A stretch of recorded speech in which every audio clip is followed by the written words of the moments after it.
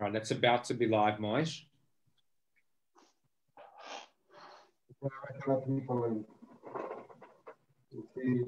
I'll admit all. Here you go.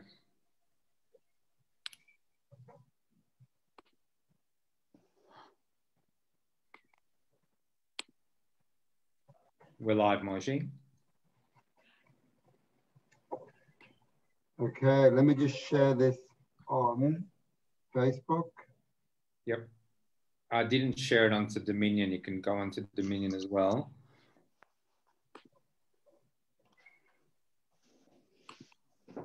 I'm putting it on Dominion and then we'll start. Yep. No problem.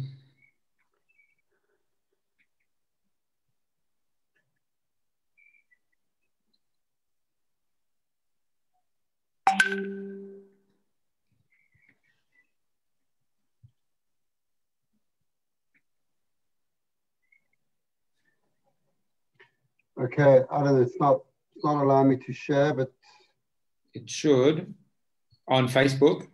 Do you want to just share it, Brian? Yep. Okay, fine. Welcome, everyone. It's really exciting to be back at another YJP workshop.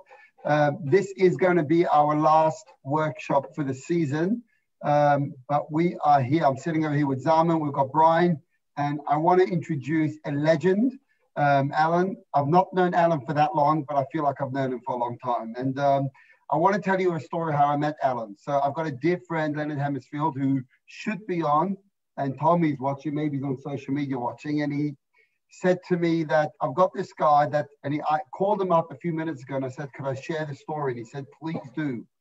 And he said that Alan literally saved his family's business. All of you would know this extraordinary company called Metallicus Body, which is one of the great Australian brands that make everybody look so good. I definitely do not wear it because it doesn't always do the best for my figure, but for many other people, it does great work. And Leonard's mum, Melma, she was, literally together with Alan, they were able to save that company and make into the success that it was. So Alan, for the people who don't know, came in from South Africa and didn't come in with much, but made an impact, made a difference, started networking, started getting out there, started changing lives, started changing companies, and has built up an extraordinary company. He now travels around the world lecturing.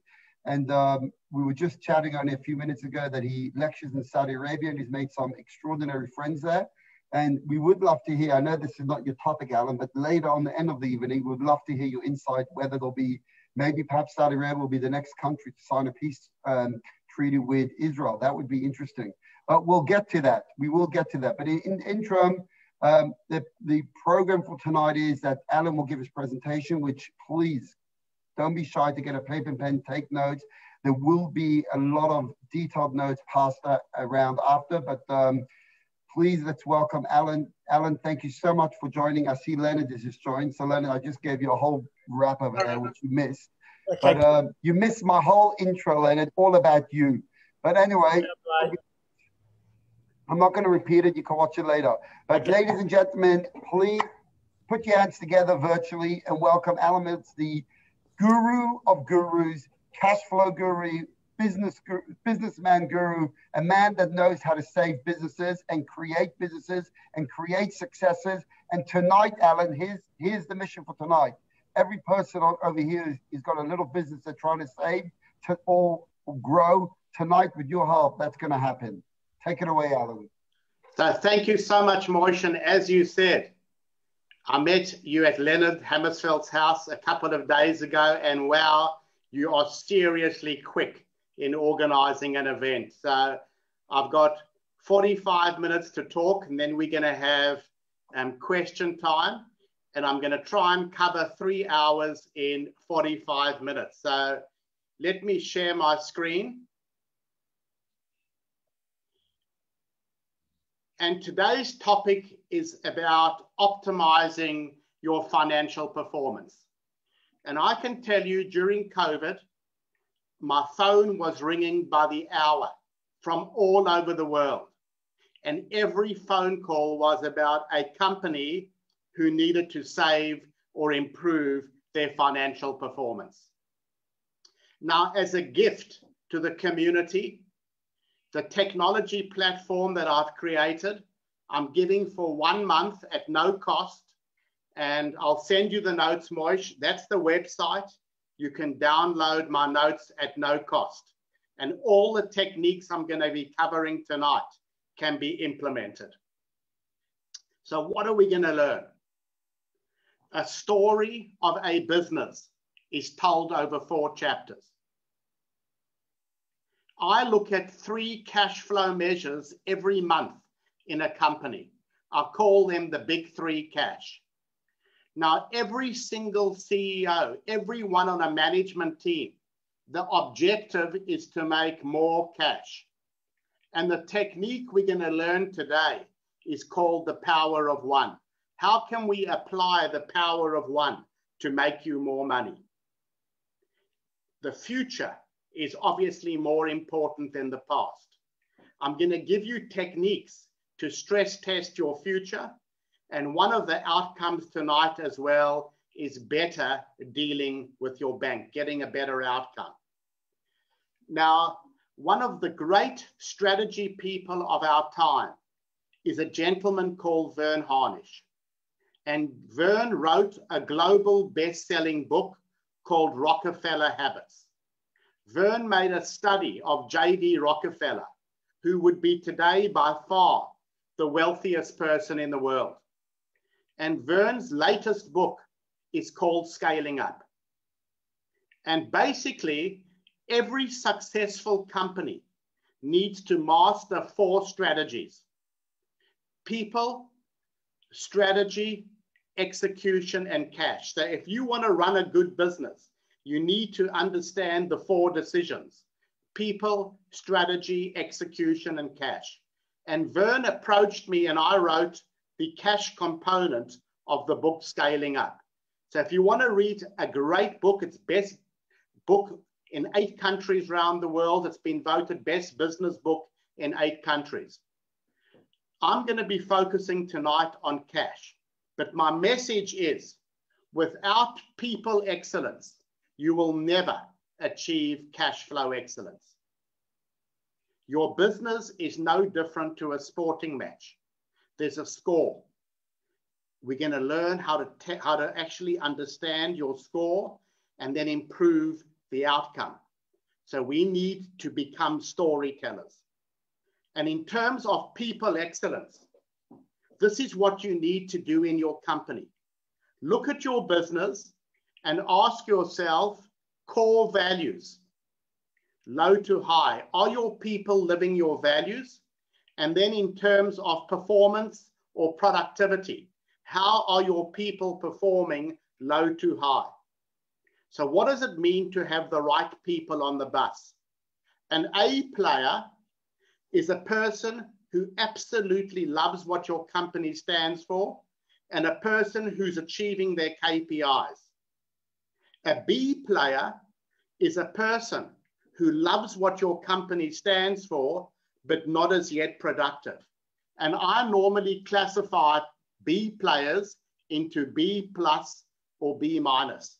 So B plus with training will get them into an A player. A very dangerous person in a company is a BC player. A person who's performing, but it's all about them. They're not worried about your values. And then a C player is a person not performing and not living your values. So on every single board that I sit on, one of my key measures is to have techniques to convert the Bs and the BCs into A and exit the C players. I never want to see a C player at the next meeting. So it's absolutely critical that you in your business get the right people on your bus, the A players, the people who are performing, and the people who like what your business stands for. A players want to win the game. We need to teach them how to actually understand the score. So tonight, I've chosen a case study of a company in Melbourne. This company was doing extremely well before COVID. The company is an importer and distributor of hair care products. Now, ladies and gents, I'm completely bald. And the reason I chose Mylock is I've never ever used their products. So Mylock is an imported distributor of hair care products, employing 55 people, and was doing extremely well until COVID hit us in March 2020. And the founder of the company, George Mylock, stands up and tells us the following. George says, I've had a great year. Revenue is up by 12%, from 21.5 to 24 million. And then George says, my operating profit, the KPI of the management team, the profit before interest and tax, has improved by 22%. And after interest and tax, George says, we've made 1.5 million. So like every CEO I ever meet, this is what George tells the company. Revenues up 12%, operating profit up 22%, every single KPI is improving, and George says we've had a brilliant year. Now, every single talk, I start and end the same way. Revenue is vanity, profit is sanity, cash is king, and I need to say queen. Cash is king or queen. We need to understand the score. The score of a company is cash. Ladies and gents, for the people who I haven't met, I want you to look at the simple case study and tell me Mylock's cash flow in the current year. Mylock's made 1.5 million profit. If I was sitting on the board of Mylock, one of the first questions I always ask is tell me the cash flow. Revenue is vanity, profit is sanity, cash is king. What is the net cash flow of Mylock? So in the chat box, just enter your number, enter your answer. What do you think Mylock's cash flow is? There's no tricks to this question. What is Mylock's cash flow? We've made 1.5 million profit. What do you think their cash flow is? So the first answer I'm getting from Dov is 0. Theo is saying 2.3, or I'm assuming million. Ori is saying 0. Let's get one more answer. And Guy Gavoni says 300K. So as we can see, I've shown you a simple company and I've had 4 completely different answers. So let's work out how to do it. Now, one of the smartest CEOs I've worked with in the world is the ex-CEO of one of the big banks in Asia, OCBC Bank. That's a Chinese bank in Singapore. And Alan Pathmaraja, an Indian gentleman, ran this bank. And he 10x'd the bank over a number of years. And when I said to him, Alan, you knew nothing about banking. What made you such a great leader? And he said to me, how do you spell leader? He said, the first thing I always do as a leader is I listen. And he said, do you realize listen and silent have the same letters? When I listen, I'm silent. And he said, when I listen with empathy. I always take off my shoes and I put on the shoes of the people I talk to. I'm an accountant. If I'm going to talk to you non-financial people in accounting terminology, I'm going to lose you. I've got to listen to you, and all the techniques today are going to be listening with empathy. Just to finish, listen. As a leader, he always had a positive attitude. D, he was never scared to make tough decisions. E, he knew how to energize the company. And R was resilience. Every company is like a coil. It's not how far you drop, it's how quick you rise. Cash flow definition number 1. If you start the year with $10,000 in the bank, and you end the year and you've only got $1,000 left in your bank account, every one of you will tell me your cash flow is negative 9,000. Cash flow definition number one, it's called net cash flow. All I look at, and I get this report weekly or monthly on all the boards, I ask them to give me the change in all the bank accounts. Please give me the change in all the bank accounts. So if I look at Mylock, bank account number one, cash at bank, there's been no movement.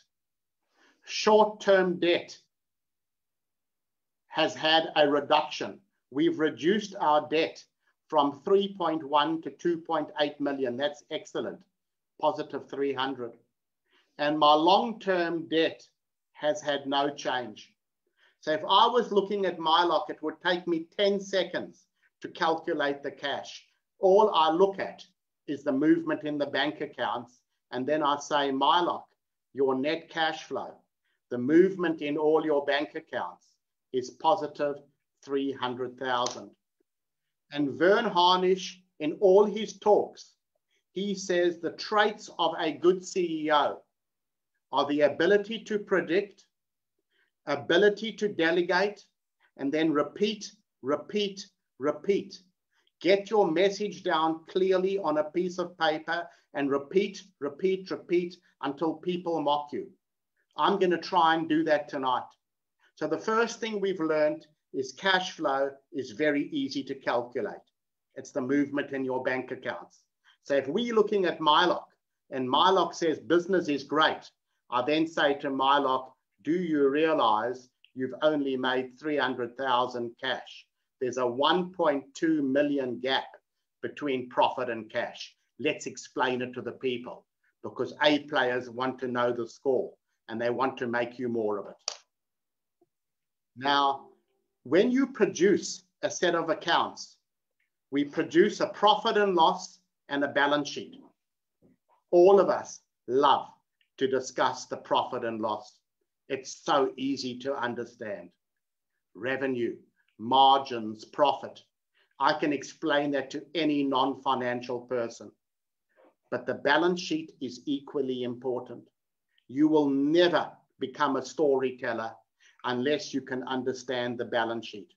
However, the accounting profession has made the balance sheet complex. We need to make it simple. We can explain a balance sheet in one sentence. Funding equals operations. That's what a balance sheet looks like. Funding is either through debt or equity.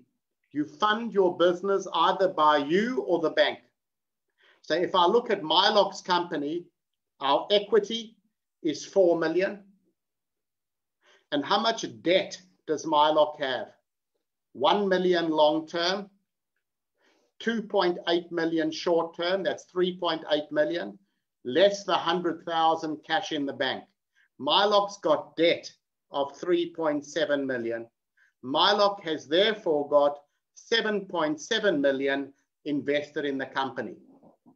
It's no different to buying a property for 7.7 million.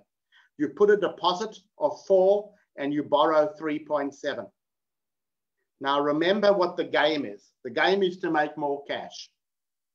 Within operations, within a balance sheet, there are really only 3 items a management team controls. Your management team are responsible for 3 items. Accounts receivable, how quickly people pay you, your inventory, or in a service company, we call that work in progress. The work you've done that hasn't as yet been invoiced, less your suppliers, your payables. So the management team are responsible for collections, inventory management, or invoicing the work as frequently as we can, and how we negotiate terms with the suppliers. These 3 items are called working capital. Working capital are the collections, inventory, WIP, or payables. So in Milok's company, we've got 5 million receivables. We've got 3.2 million in inventory, and our suppliers are giving us 3.5 million of assistance. Our working capital is 4.7 million. So of the 7.7 million, 4.7 million is working capital. The balance sheet has to add up to 7.7. Everything else that's not your working capital are the myriads of terms that frighten the non-financial people. Terms like accruals, prepayments, provisions, deferred tax, everything that's not these three items, I just call other capital. In Milok's case, it's $3 million. And in Milok's case, it's one item, a $3 million investment in a warehouse. So let's repeat. I started today and I said to you, never before have numbers been more important to business. My other message during COVID is don't waste a great crisis. Don't waste a great crisis. Understand your numbers. Revenue is vanity, profit is sanity, cash is king. I then said to you there are 3 cash flow measures. Cash flow measurement number 1, it's the CEO measure. What is the change in all your bank accounts? In other words, at the beginning of the period, just please, there are a few people who have got their volume on. Can you just go to mute? Okay, so at the beginning of the period, we need to understand your opening bank accounts. At the closing, we need to know your closing bank accounts. The movement is your net cash flow. Milok's made 300,000. I then said to you, your profit and balance sheet are equally important. If you want to improve your business, you need to become a storyteller. In one sentence, we can explain the balance sheet. Funding, which is either debt or equity. Funding equals operations.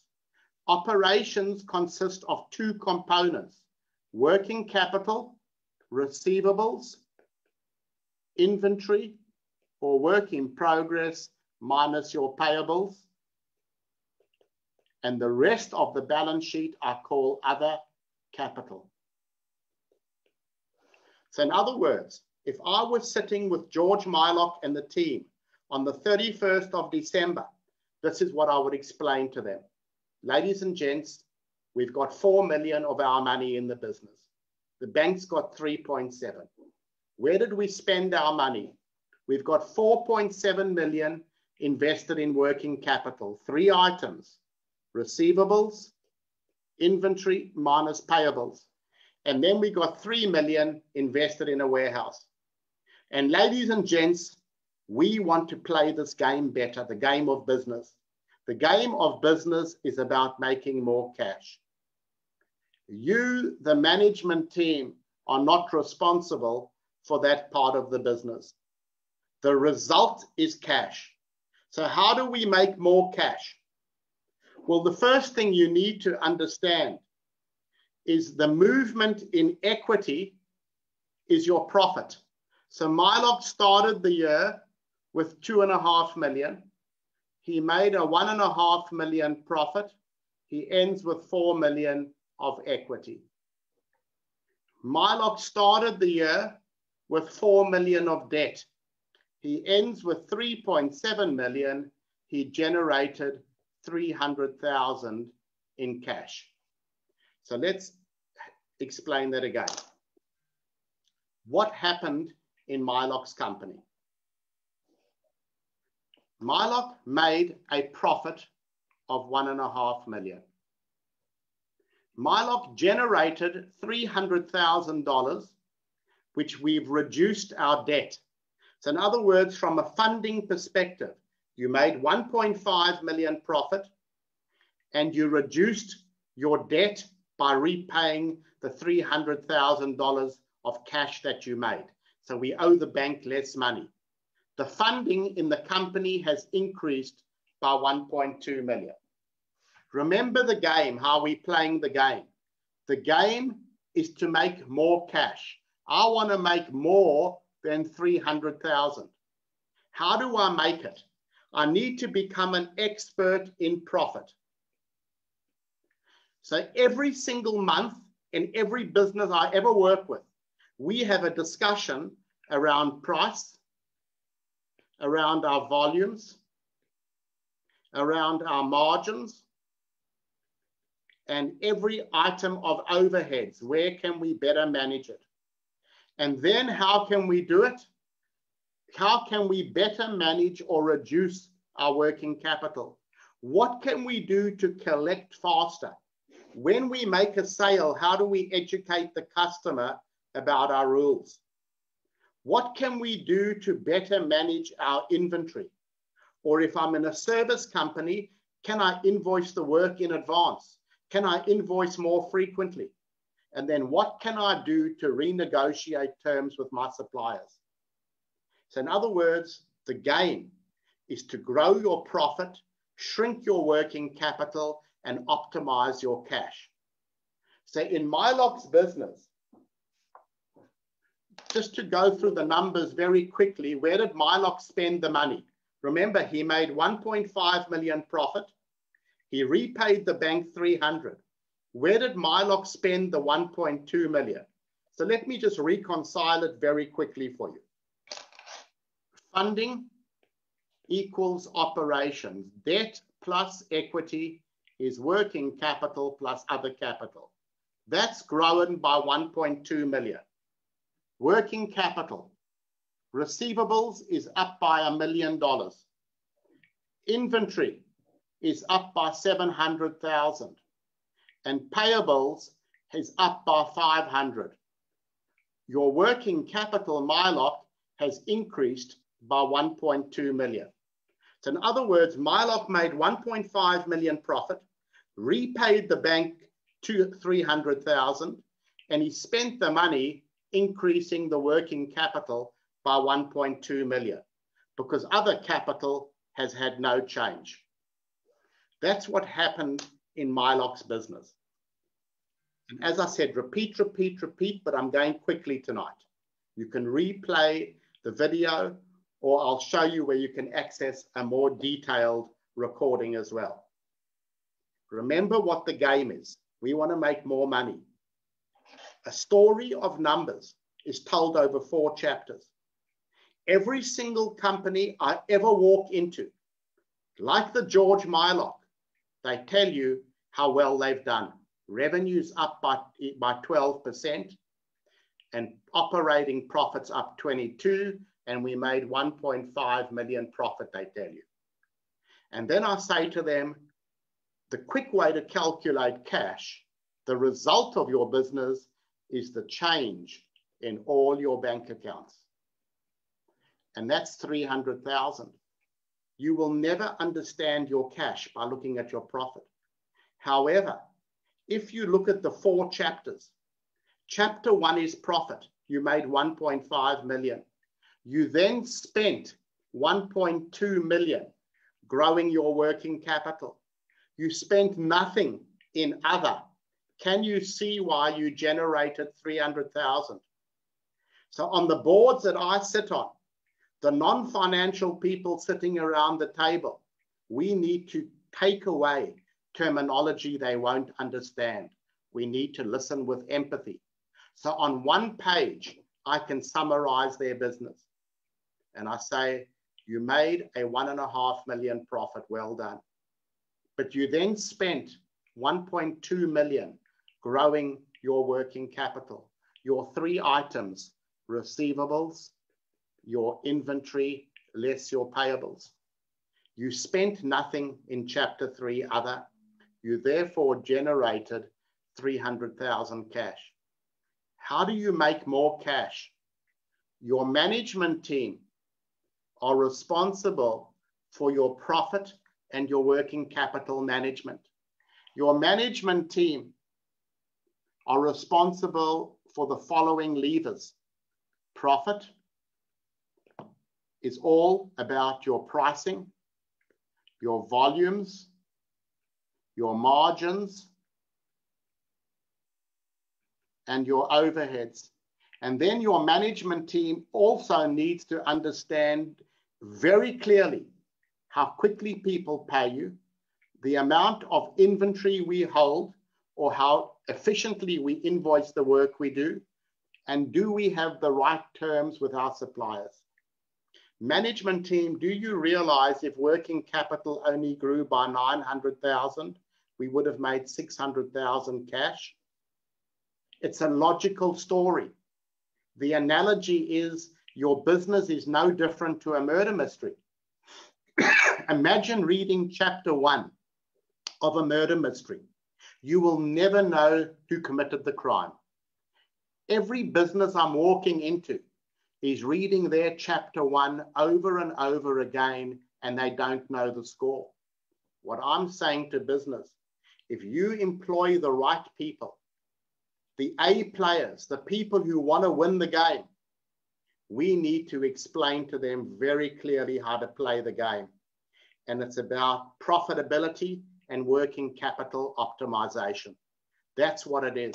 It's about how do you manage your profit and your working capital as efficiently as possible. So if I was looking at Milok's business, George says we had a great year. And I say, yes, you did, George. Your profit was great. But your chapter 2 is bad, your working capital. Nothing happened in other. You haven't made enough money. Only one of your 4 chapters is performing. How can you think you've had a good year? Cash flow is the result. It's told over 4 chapters. And the message that I'm also giving to companies is as follows. Cash flow is the result. It's chapter 4. When business grow, they need money. When business decline, there's cash flow impacts. But if we don't teach the management team how to play the game, they can be making decisions that create wastage. We need to teach your management team that every time they make a decision, what can they do better to create gains for you? And as I said to you, price, volume, margins, overheads, receivables, inventory, payables. Put your prices up, good for cash. Collect slower, bad for cash. We need to show our team every month how have they performed. So for example, in Milok's company, revenue's up by 12%, excellent. Margins are up by 0.75, very good. Why did you grow the overheads by 15% when revenue only grew by 12? Why are we collecting 8 days slower? Inventory's up by 11 days. And good for cash, we're paying suppliers a bit slower. And if I'm sophisticated enough, I can convert these into dollars. And I can show the management team the quality of how they've run the business. So in Milok's case, there's been more wastage than gains. The management team has cost us 780,000 in Milok's company. So what's the most simple way to implement this? I could sit down with any business in this room and I could tell you, or I could ask you, what does success look like? What is your profile? What should your profile look like? And Milok says to us, if I make 40% margin and 12% profit, I'm happy. If I collect in 60 days, that's good. 50 days of inventory, and I want to pay my suppliers in 60 days. And then I say to the company, cash flow is the result of growth and management. Your management team either does a good job, an average job, or a bad job. A green, a yellow, or a red. So for example, in Milok's case, Greater than 40% margin is a green. 37 to 40, yellow. Less than 37, red. Make more than 12% profit, excellent. 10 to 12, average. Less than 10, bad. Collect quicker than 60 days, excellent. 60 to 70, yellow. Greater than 70, red. And every month I would show Milok's company this. I would say, do you realize why we haven't made enough money? Cash flow is the result of the way we manage our profit and our working capital. We're running our profit in color code yellow and our working capital in color code red. We got to teach the company to move in that direction. Every time you move in this direction, you make more money. Every time you go in that direction, money leaves your business. Now, for those of you who have been to London, every time you get on a train, they say to you, mind the gap when you arrive at the station. My message for business in Australia is mind the gap. Cash flow is the result of growth and management. Milok, you've got a 2.5% gap in your margins and profit. You've got 16 days gap in receivables, 28 days gap in inventory. Cash flow is the result of growth and management. Now, for the next 5 minutes, I'm going to give you a technique. So if you said to me, give me one idea that will impact me for the rest of my life financially, it's this. There are only 7 things a company can do to make more profit, more cash, and grow their value. There are 4 profit, and there are 3 working capital levers you can adjust. Price, volume, cost of goods or your margins, your overheads, receivables, inventory, and payable days. Sitting on the desk of every person in a management team is the power of one. And this is what my technology will basically produce for you. Enter your financials and we'll produce your power of one. What do the 1% or one-day changes do in a company? So in Milok's case, put your prices up by 1%, cash improves by 190,000, and profit improves by 240,000. Milok, sell 1% more. You'll make 43,000 cash, 90,000 profit. In Milok's company, price is 5 times more sensitive than volume to cash. How can a salesperson go on the road without knowing this relationship? Price is basically 3 times the sensitivity of volume to profit. Milok's got 2.5 problems in margin. Every 1% is 147,000. Milok's collecting 16 days too slowly. 1 day is worth 65,000. Basically, in Milok's company, over $1 million is sitting in other people's bank accounts that belong in ours. If all George Milok does is change 1%, the cash will improve by 594. And remember, cash at the moment is 300. We will triple our cash flow by making a 1% change. Are you telling me every single person today couldn't change a 1%er in their business? The impacts are dramatic. Every quarter, on every board that I sit on, I run a power of one workshop. We actually go through the levers and then we work out which ones we can change.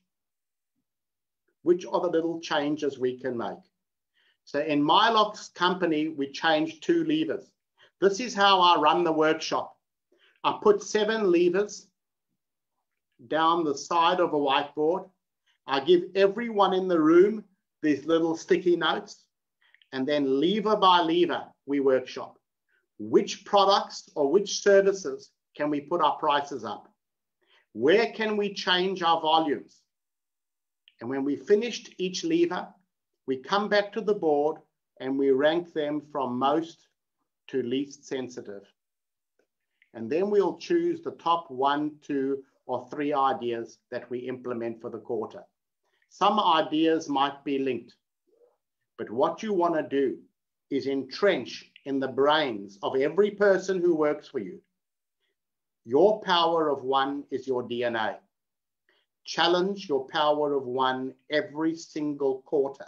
Every time you make a decision, your brain should be ticking over and saying, where can I change these various levers? What can I do better? These little 1% changes is that'll give you the company you've always dreamt of. The power of 1 can be drilled down to a more micro basis.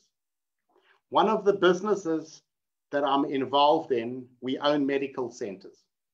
We own 30 medical centers in skin cancer around Australia. And we pay our doctors 50%. This particular medical center, we pay our doctors, the doctors earn on average $250 an hour. The doctor gets $125, we get $125. So we've created the key measure called the power of an hour. The doctors think we make a fortune. Then we show the doctor out of every hour that if we basically get $125, staff wages are running at $67 an hour. Property expenses, $22. Medical consumables, $9. Do you realize, doctor, we're losing $11.50 if you only bill $250? You make $125, we lose $11. We need to get at least $350 to make this medical center viable. Then we create KPIs in the medical center that basically run our practice. So these are the 5 things that we measure in our skin cancer clinics. These are traffic lights that sit basically in the tea room that every nurse, every doctor sees every day. KPI number 1, we call Net Promoter Score. It's a measurement of customer satisfaction. Our target is 85. This week, we're on 86 in this clinic. Empty appointments. So we've got a whole back office that makes appointments for the doctors. If we get more than 29 empty appointment slots for the next 3 weeks, we're running in red. So this week, we got 77 empty slots. Our rule is every patient who leaves, we need to get on average 80% rebooking. This week, we're running at 96. We want to have 95% of the doctor's time utilized. We're at 81, and our target is 370 an hour. We're actually getting 480. And obviously, the key thing is to save lives. So we're measuring all the time the non-melanomas and the melanomas that we identify. So the power of 1 can be drilled down to a more micro example. This is another company I'm on the board of who's in the men's footwear trade. The owner of the company said to me, I own 120 stores. Every person thinks we're making a fortune of money. They all know our margin. And I said to the owner, how many pairs of shoes do you sell a year? He said, 800,000. I said, what was your profit last year? He said, 800,000. I said, that's interesting. Call in the designers, the marketing people, the operational people, and the retail heads. And I'm going to show them the power of a shoe. We sell a pair of shoes on average for $175. We make a 61% margin. Occupancy costs run at 23%, $40 a pair. Staff retail wages, 16%, $29. Admin on costs, our total costs are $105. We make $1 a pair. All the staff ever knew was that number.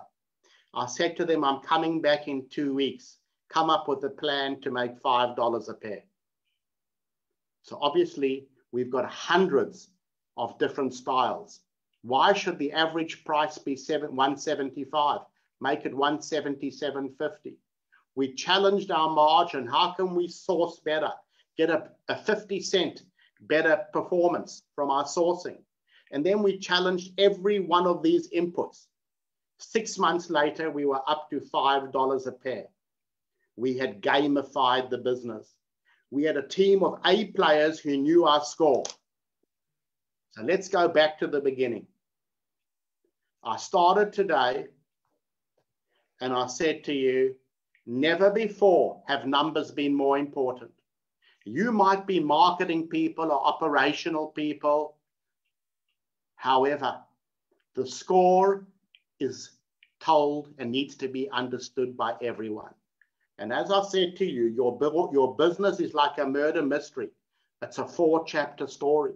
It's a chapter told about the profit, about the working capital, 3 items, receivables, inventory, payables. The rest of the balance sheet we just called other. The result of your business is your cash flow. The quick way to calculate cash flow is change in all the bank accounts. How do we fix the cash? The only 7 things we can do: price, volume, margins, and overheads, collections, inventory, and payables. Sitting on the desk of every single person on a management team should be the power of 1. What do the 1% or 1-day changes do to profit and cash? Every 3 months, run a power of 1 workshop with your team and ask yourself what or how many 1% changes can we make? I started today and I said revenue is vanity, profit is sanity, cash is king. I'm going to end the same way and I'm going to stop sharing and now open up for questions.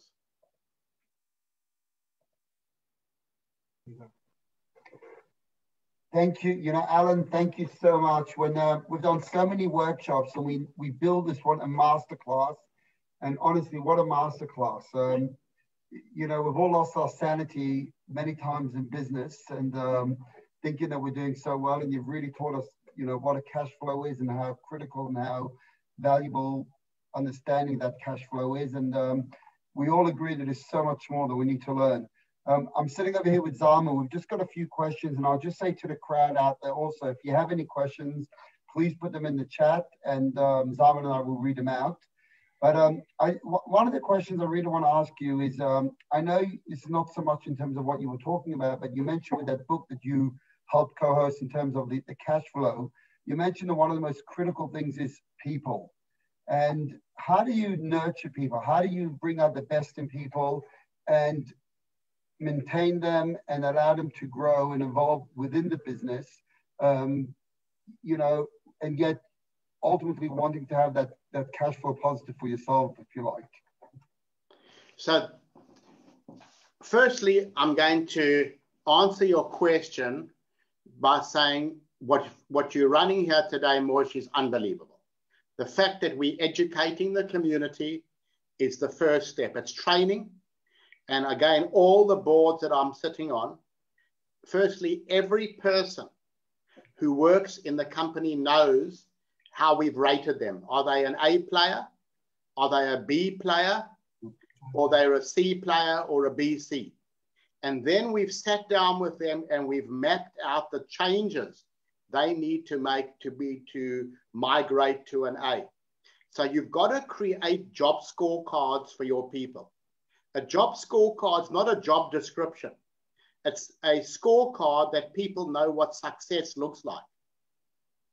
So you are rating your people against your values.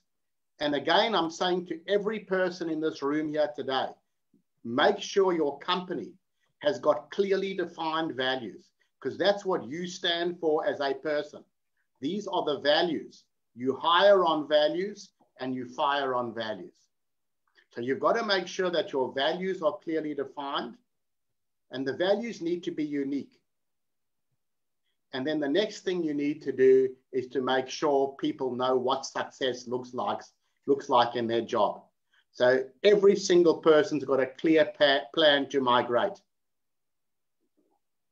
All right, thank you. How do you best communicate your values to both your teams and to your customers? Firstly, your values should be visible all over your company. So I'll share a board that I work with. I work in a community in Melbourne or in Australia that you probably never heard of, called the Brethren community. Have you ever heard of the Brethren community? They're a very religious Christian community. They only go to their own schools. They're not allowed to go to university. They don't marry anyone else. And they're some of the best business people I've ever met. Sounds like Jewish community. Similar to the Jewish community, very similar. But I'm going to show you a company who's in an industry that you would say is totally price-driven. They provide cladding. So cladding is what you put on a building. You would say it's a price-driven trade. Am I right? You're a subcontractor putting cladding. So this company is called Alclad. And I'll share my screen and I'll show you their values. Just give me a second.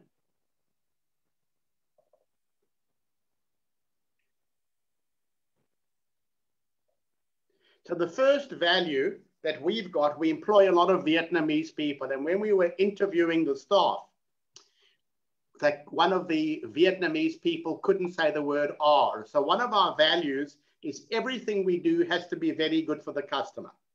And remember, these are all over the building on their website. So these are just different graphics for very good for the customer.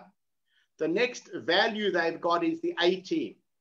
When we go to a building site, everyone has got a T-shirt on that says the A-team.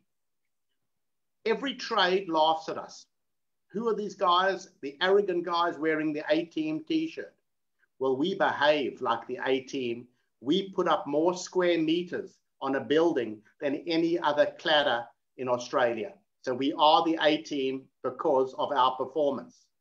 The next value that we've got in this company, it's called Every Day's a Friday. On Friday, they have a barbecue. It's a happy day. If anyone walks into their building, their staff, and they've got a miserable face, everyone says every day's a Friday. Yeah, it's a happy place to work. And the last value that we've got in this company is when you walk into their factory, there's a big sign which reads making swarf. Swarf is aluminium shavings coming off steel or aluminium. It's like sawdust.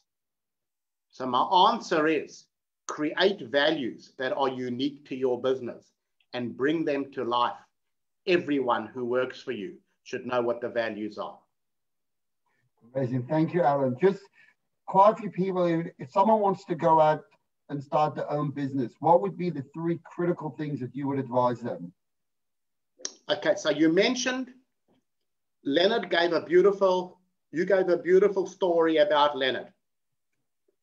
Story number 1, when I met Leonard's beautiful mom, Melma, she was selling accessories, and Leonard will tell you she wasn't making a lot of money. She had a lot of staff, and she was selling hats, gloves, everything. It was a warehouse full of product. And I walked into Melma's business and I said, put all your products on a table and rank them from where you see the most opportunity. And I said, which product here do you believe is going to win? And Melma took the body stocking, the Metallicus stretch fabric product. And she said, that's my winner. I put every other product on the ground and I said to Melma, the main thing is to keep the main thing the main thing. And that's my message to everyone. Everyone thinks the grass is greener, but keep the main thing the main thing. And that's when you'll do well. So focus on excellence. The other area I said to you, make sure you get the right people on the bus, because wherever you want to go, the right people will take you there. Get A players and then teach them how to win this game. And then repeat, repeat, repeat. You guys are building a sandpit. Throw in a few rocks. Don't throw in sand, because you're never going to finish the job. Every single quarter, identify the 1, 2, or 3 things that you need to do to achieve success. You talk a lot about running a business, but what about doing business? And where do you draw the line of what's more important, and when do you go from doing business to running one? So doing business to running one, again, doing business, make sure resonating through your head, your business model makes sense. So make sure if you run a business, you want to make sure that you're producing the right amount of revenue, the right amount of margin, the profit, and you're running your working capital, you're producing cash, and you're reinvesting back in the business. So make sure, from what I've said to you today, so let's focus on that. Make sure the power of one is working in your business. What I say to every business is price is a gift that never stops giving. You put your prices up. Not only does it fix your profit and cash, but it puts the valuation of your company on steroids. Alan, a few weeks ago we had Gabi Leibovich, the founder of Catch of the Day, and one of the things that he said, which was quite inspiring, was that from day one he had to be, cash positive, and he had to be profitable. And someone over here asked a question to everyone. So many businesses today have enormous evaluations, but are totally losing so much money on a daily basis. What's your thoughts on that? Well, again, the way these new age businesses are being valued is on blue sky. So people are looking at the future, and these businesses will eventually come right. My focus, and I've got a technology company, so a lot of what my valuation is also on blue sky. But for the 95% of traditional business, you can survive with good people. You can survive with good strategy, with good execution, but you run out of cash and it's game over. So my answer is yes. If you can raise an unlimited number of cash, it's great, but you run out of cash and the game's over. It's finished. So protect your cash and understand it. How do you go ahead and the best way to nurture and lead people when you're also running a business and doing business? Well, as a CEO, your role is to basically coach your people. You want to build the people up. So make sure you're spending a lot of time. And my message to every leader is read. I can tell you the best leaders in the world are reading nonstop. Get Audible books if you don't like reading, and set a goal. So books like Scaling Up, books like Good to Great. Leonard put some good books as his suggestions. The more you learn, the better you'll become as a leader. Learn from the best. Attend these seminars. If you pick up one idea. But we've just got time for a couple more questions. First of all, what's your opinion about cash flow, transactional, finance businesses, and it's especially the best one in Australia, one of the best, Button, which is with Rail Ross. Do you know him, and what he wants a shout out for his company? Do you know that company and how good? I don't actually. Well, he's clearly not doing a good enough job of marketing, so we are marketing it for him tonight, and everyone can get to know. But there's a lot of wonderful businesses. But on a serious note, leading into that, how do you get the maximum out of your bank? You spoke about getting the best out of your providers, and essentially a bank is a provider. We speak Spanish, the bank speaks Portuguese. That's the easiest way. Every business is talking about profit, and your bank is talking about capacity to repay. So we talk about profitability, and the bank says, do you have enough cash to repay us? If you want to understand your bank, become a 4-chapter storyteller, Because if you understand your profit, your working capital, your chapter 3 other, you therefore understand your cash. If you understand your cash, you understand your bank. And my other message to companies, remember, cash flow is the movement in the bank accounts. The bank knows your cash every day of your lives. If the bank's worried about you, you should be worried about you. Love it. Alan, we like to start on time and end on time. And on behalf of YGP, really, I just want to thank you so much for agreeing to do this talk. We met at Leonard's dining room table. And thank you, Leonard, for the kind introduction. And literally, you were so gracious and you said yes right away. And then a week and a half later, here we are, you're live and you know, giving a masterclass, really. To everyone out there, thank you for joining in on YGP. Thank you to Brian Berger for doing all the work behind the scene. We love you, Brian. Incredible job. Thank you to Zaman and Yehud and our team. I just want to say we're having another workshop. It's different, but on Thursday night, we've got a Shabbat dinner coming up. On next weekend, we've got a Hanukkah party. There'll be menorahs given out. There's non-stop events at YGP. Get involved, get inspired, get engaged, because this is a place to be. And we love having you. Thank you for joining us. Thank you again, Alan. Thank you to all of you, and have a great evening or great night. Thank you. Thanks, everyone. Thank you.